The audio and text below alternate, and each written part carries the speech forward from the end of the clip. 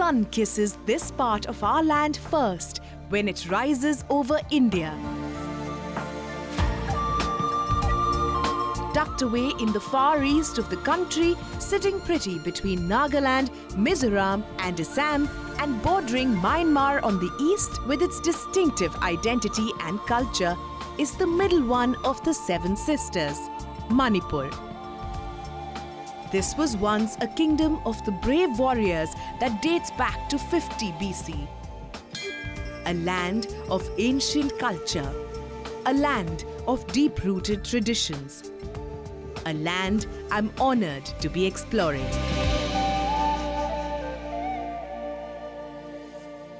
Someone said the world is a book, and if you don't travel, you're only reading one page.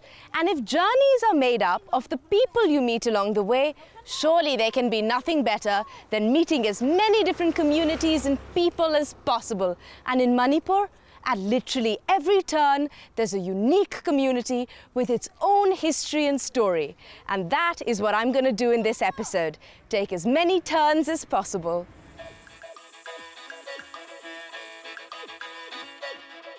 And this turn is taking me northwards from the capital city of Imphal straight to the fourth largest of the 9 districts of Manipur, Senapati. Never-ending bending roads, waving happy children, low-lying heavy clouds, and a surprise at every corner. No thank you, I'm going to skip the kiss. Prince Charming will have to wait. Mild showers, however, aren't a surprise in the subtropical climate of the state.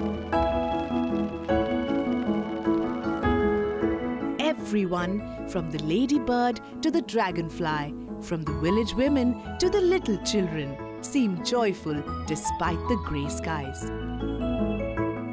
My first stop on what's going to be a long journey was the village of Wilong. You remember how I said there's something unique at every turn? These are the monoliths of the Maram tribe of Wilong, set up here hundreds and thousands of years ago. I mean, who needs Stonehenge? These stones have living spirits inside them and are either male or female. And according to a popular urban legend, you can't count how many monoliths there actually are because they're all protected by a sacred spirit. Or can't you? 1, 2, 3, 4. 1, 2, 3, 4. You actually can't. They're so confusing. The sacred spirit protecting these stone erections that stand up 20 feet high, kissing the sky. Faith is a way of life for the Naga tribes in the north of Manipur. Every stone has a name. At night, you can hear them call out to each other, and no man dares to come here after sundown.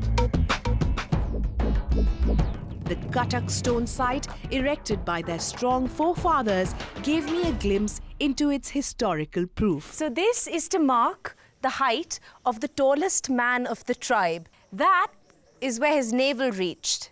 And that...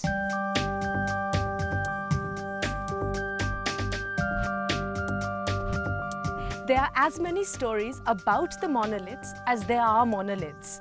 And I promise I'm not making this one up. This is to measure the height of someone before they get married. Until you are this tall, you can't get married. I measure myself. Oh, still a few inches to go. Phew. On that note, I bid farewell to these giant safekeepers of the Marams. With many questions still unanswered, I continue my journey further north and closer to that village in the distance. And there you go. That's Yankulen village of the Zalaingrong tribe. Would you look at the incline it's built on? It's literally vertical. And of course, it has its very own cool story. You have no idea what lengths, distances and inclines I would go to for a good story. Yankulen is home to approximately 600 families, which include over 4,000 people, most of them tribals. And what is their story? ये गांव बना हुआ बहुत साल हो रहा है अभी, हम भी गिनती करना नहीं सकता है। ये जेलेंगरोंग है, ट्राइब जो है। Jelangrong, we have three brothers. The first one is the Rongmai, second one is Liangmai, and we belongs to Jemai communities. Let me break it up for you. Ze comes from Zeme, or dwellers of the warmer region. Liangmai is men of the north. Rongmai, people settled in the south. There you have it, Ze, Liang, Rong.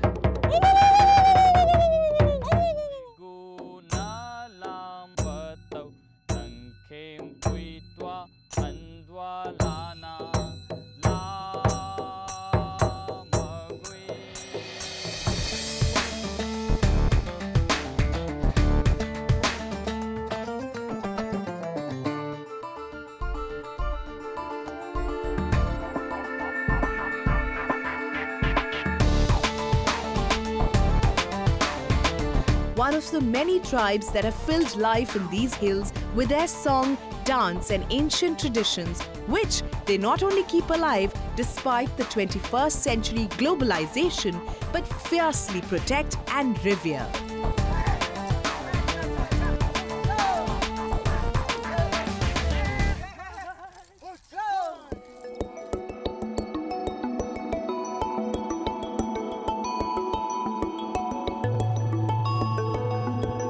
This is the end of the road to Yankalin, but we're not there yet. The rest of the journey is a steep walk up. Come on. Yankulen village is one of the oldest villages as regarded by the Jelangrong people, and this village is a very historic village. Our village has got unique talent. We build a house in such a way that even the rain and strong winds came, it resists. गांव का करीब 380-90 रहेगा, nearly 400. Population तो 4,000 something है, सब बच्चा से लेके बुरा था।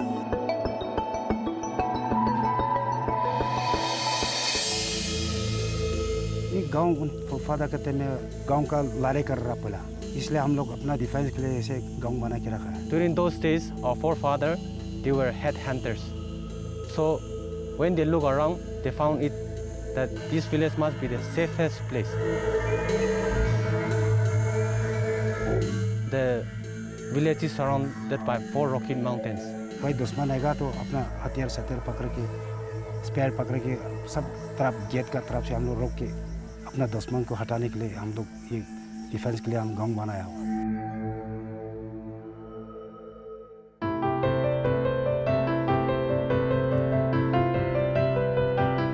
While the enemies were kept at bay by these gates, friends like me are always welcome, especially if you have travelled a long, long distance.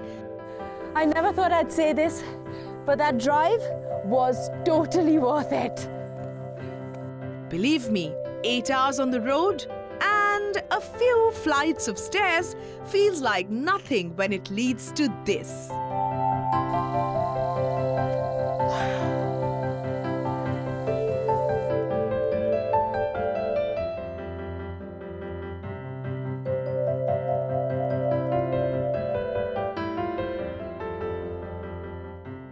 I've summited Yankalin.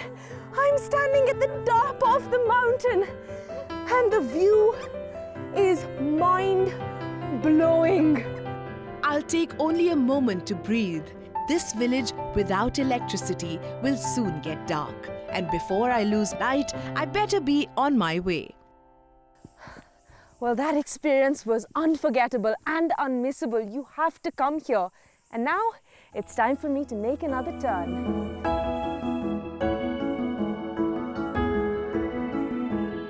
The sun is a reminder that I'm in the east. If it rises here first, it also goes to bed by 5 p.m. The hearth is warm and the dog asleep.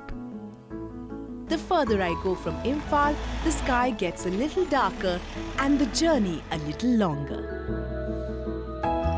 But it's the temptation of a warm kitchen fire that keeps me going closer to my night's halt. Purul, at last. Wow, time really flies in these hills. So if you're planning a trip up here, make sure to give yourselves a good 3 to 4 hours. Luckily for me, I have a wonderful family waiting for me and dinner is on the table. Chop chop. Dinner will have to wait. Making time for pleasantries for my hosts in this homestay is the least that I can do. Here? Okay. And not long after, the eldest son of the family, Robert, welcomed me. Welcome, welcome. Thank you. Welcome. You speak English? Little bit. Okay. Little bit of English. Okay. Can you please say to them thank you for having me? And it's so late. And just like that, with some chitter-chatter and introductions, the night already seems to get warmer. With my hosts, Po, meaning father, and P, meaning mother. And my trusty mode of communication, Robert. Thank you. Oh.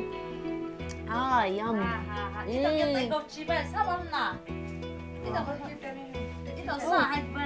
You must be feeling very cold. I am. So that they are offering you the clothes. Lovely. Yeah. Thank you. Oh. We usually offer this shawl to the guests, only to the Only guests. for guests? For the guests, only for the guests. Very warm. It is traditionally made and it is waved by my mom. Wow. And is there reason Pei's shawl is black and his shawl is white? Female dress, female ones are mostly with different colors. Acha. Whereas male, one color. See, like my dad, One color. one color. You one color. One color.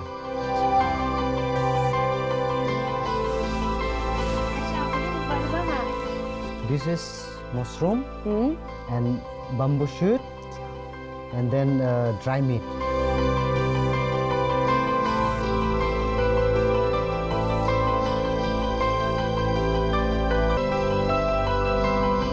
So I've heard that Purul is one of the prettiest little villages in Manipur. So after dinner, I'm going straight to bed so I can be up bright and early because I'm going to work in a paddy field with Po. How exciting is that? And do lots of other things, right? Yes. Very busy. Yes. Great. So I'm going to finish dinner, straight to bed.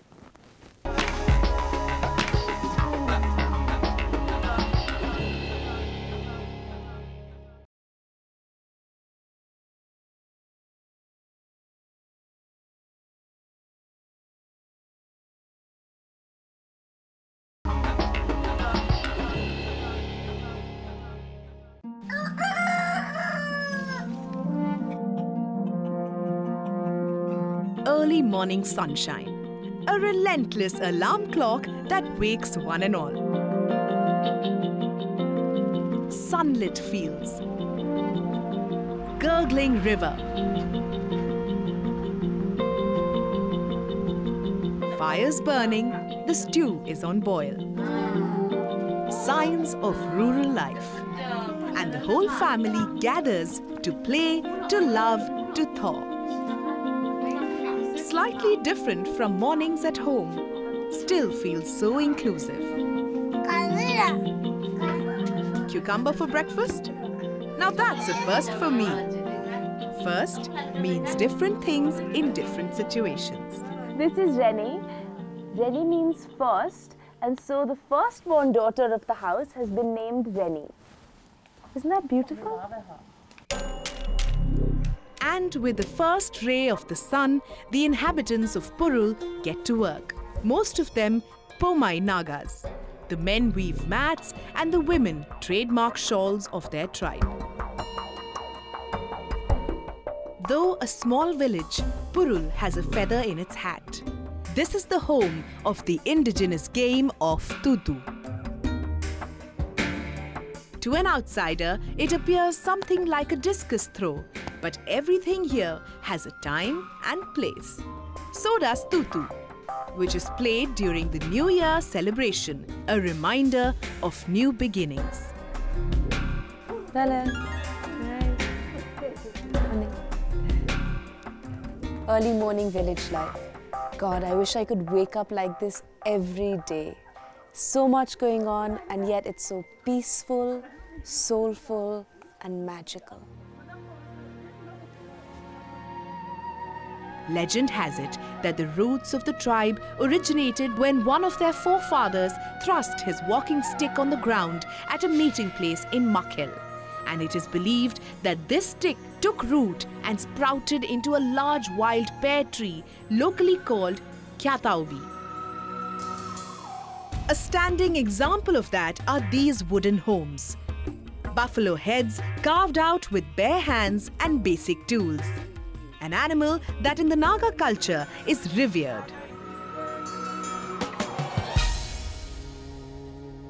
Homes, earned, not bought. By throwing a feast for the entire village. By being good hosts. And today is an attempt for me to return the favor of my generous hosts. And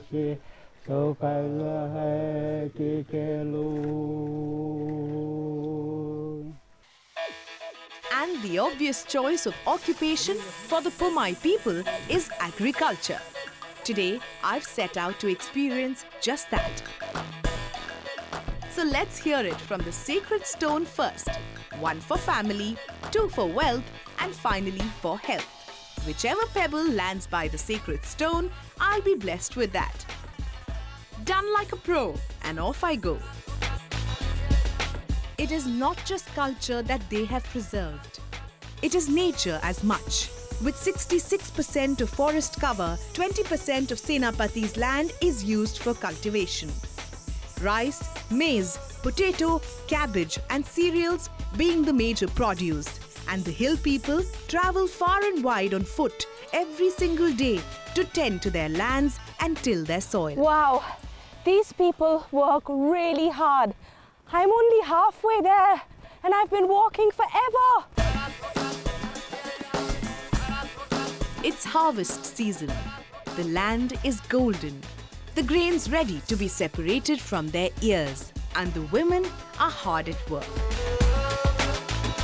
Wow, I'm finally here. And this sweet pearl has been waiting a very long time. The Pumai are known for their bravery, their hospitality and their strength. And now I've seen an example of each one. Let's get started. I don't understand their language, but then hard work speaks no language. Getting the hang of this. And with my basket half full, I'm on my way following the leader of the team. Oh wait, what are these men doing? The paddy fields double up as fisheries, and by trapping the fish within a cane basket, the menfolk can catch them with their bare hands. The fishing and farming techniques are labor-intensive, but assure short success for generations.